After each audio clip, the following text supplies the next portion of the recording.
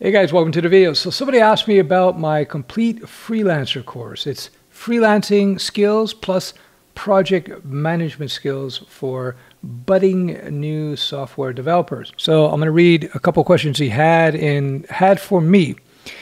He says, "Hello, Uncle Stef. Greetings. I have a couple questions if you don't mind. I've noticed that the complete freelancer course is from 2018. It was originally created in 2018, but like all my courses, I update them when they need to be updated. Of course, with the freelance course, very minor updates have to be done every now and then, but really not many because freelancing is freelancing is freelancing. 2018, 2021, it will probably be 100% relevant in 5 years from now, unless the AIs come over and take over the world. But let me answer a few other questions. So question number one, are the templates still relevant to this day? Yes, they are. With the freelance course, I include 5 templates: project management, initial proposal, contract template, the very valuable time tracker template, which could actually help you to understand the whole process of building sites for people and apps for people. So they're all 100% relevant for today because that kind of work hasn't changed since that time. So let me just continue. Number two, are they useful with local clients from Romania? That's where he's from, Romania. 100%. These templates, the habits, the working habits, the way you set up contracts, etc., etc., etc., they're 100% applicable. There'll be some tweaks here and there in terms of contract details depending on local law, but I would say that 99% of what's in there is universal around the world, unless you live in, I don't know, some regime where they don't accept capitalism. I assume there's some capitalism in your country. Number three, can I start freelance with a year of experience as a web developer? That's a question you get all the time. And the short answer is 100%. In fact, you can start within a few months. You just have to be competent in your basics. Of course, when you're just starting out, a few months experience, 1 year experience, etc., it is, or coding skills, rather, you would take on projects that align with your skill set. So within a few months, you can be in a position where perhaps you understand your basics of the web, HTML5, CSS3, a little JavaScript, maybe do basic CRUD with PHP, basic WordPress install, maybe theme updates, etc. You learn all this from my full stack course, links below. Yes, those are the type of projects you would take on. Here's the thing. Here's the illusion about getting into the workforce as a developer, whether you're freelancing or whether you're working for somebody. Here's the illusion. The illusion that you're going to go in there knowing absolutely everything. Nobody does. You should go in there understanding your fundamentals, have some basic skills in different areas depending on where you want to focus. Maybe you want to focus on full stack, or maybe you want to focus on WordPress integration with some plugins, maybe some Shopify. And you start there and you jump into it. Your job as a developer is to learn as you go, to be able to learn and adapt, especially as a freelancer. In a freelancing game, which is very fun, is that you're going to be learning all kinds of different things on the way as you go. So when you go into a project, all you need to know is maybe 80% of the tech that you have to implement. So you go into a project and let's say they got 5 things you got to do. Oh, let's say you got 10 things you got to do for this project.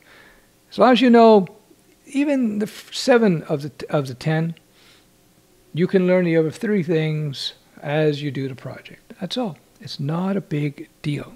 So yes, within a year, 100% you can start freelancing. Within months, as I've seen with several people, you can start freelancing. Yes, when your first projects are going to be simple projects, but as you develop, you become more and more advanced.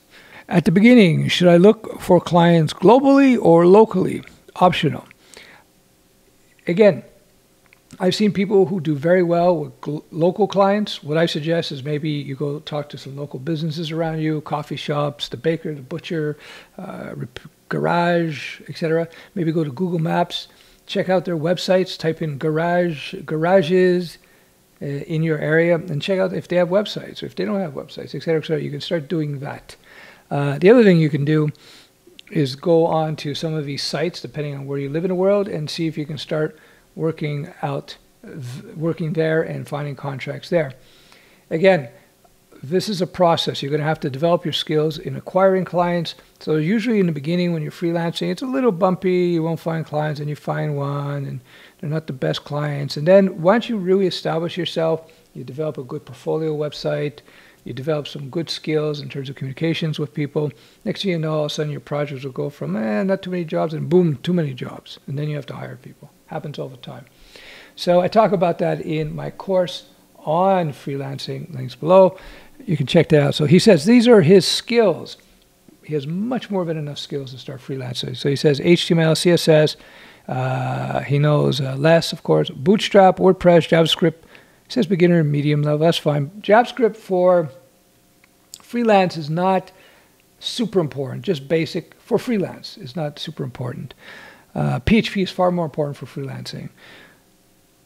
Node package manager, that's fine. Clients won't know or care if you use it or not, but if it's useful for you in your job, sure. Know how to work with a terminal. Again, not super important, because when you're working freelance, usually small projects, you're going to use your basic hosting you'll be working with, so terminal knowledge is not super important. But that being said, it's not bad to know. The more you know, the better off you are. But you don't want to get caught in tutorial hell. You want to get into the game right away. I currently am learning PHP. PHP in database and CRUD, Tropic Art implementations, WordPress. These are the key to unlocking the freelance world.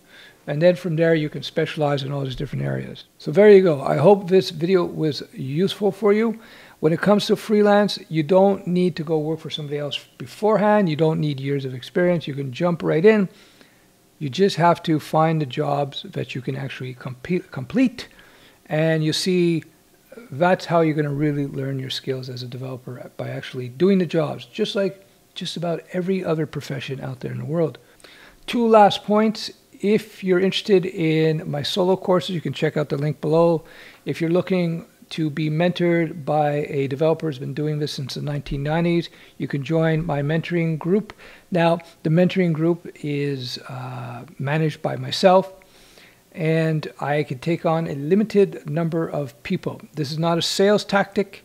This is just a reality of the situation. Since I'm coaching people and so on, there's only so many hours of the day. So if you're interested in a bootcamp experience, you're interested in having access to all my courses, all my training, the private mentoring group, and the coaching sessions, etc., check out the link below. Again, first come, first serve. So far, I can handle the number of people involved in the community. But again, it's when it starts filling up, I won't be able to take any more until people graduate through it.